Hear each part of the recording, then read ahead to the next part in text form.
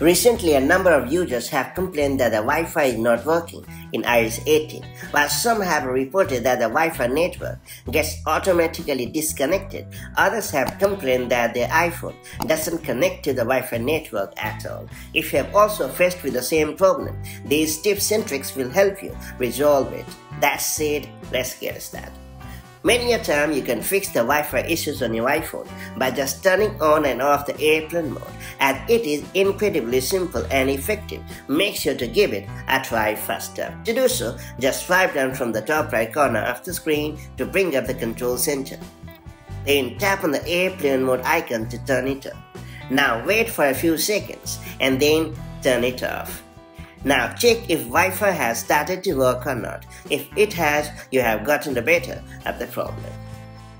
Then I would suggest you to force the Wi-Fi network to forget your iPhone and then reconnect to the network. To do so, open the Settings app on your iPhone. Now tap on Wi-Fi.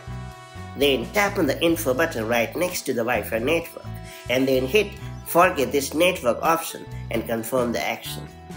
After that, you have to restart your iPhone, and once your iPhone has rebooted, reconnect to the Wi-Fi network. If Wi-Fi continues to malfunction on your iPhone, I would recommend you to restart your Wi-Fi router. You can also unplug the Wi-Fi router from the power source and then plug it back into the power source to resolve common Wi-Fi related issues.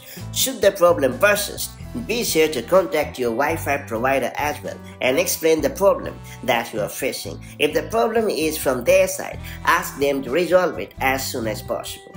Next up, I would recommend you to reset the network settings on your iPhone. On a number of occasions, I have managed to take control of the Wi-Fi issues by just resetting the network settings on my iPhone. Therefore, I would suggest you to give this classic solution a try as well. To do so, open the Settings app on your iPhone.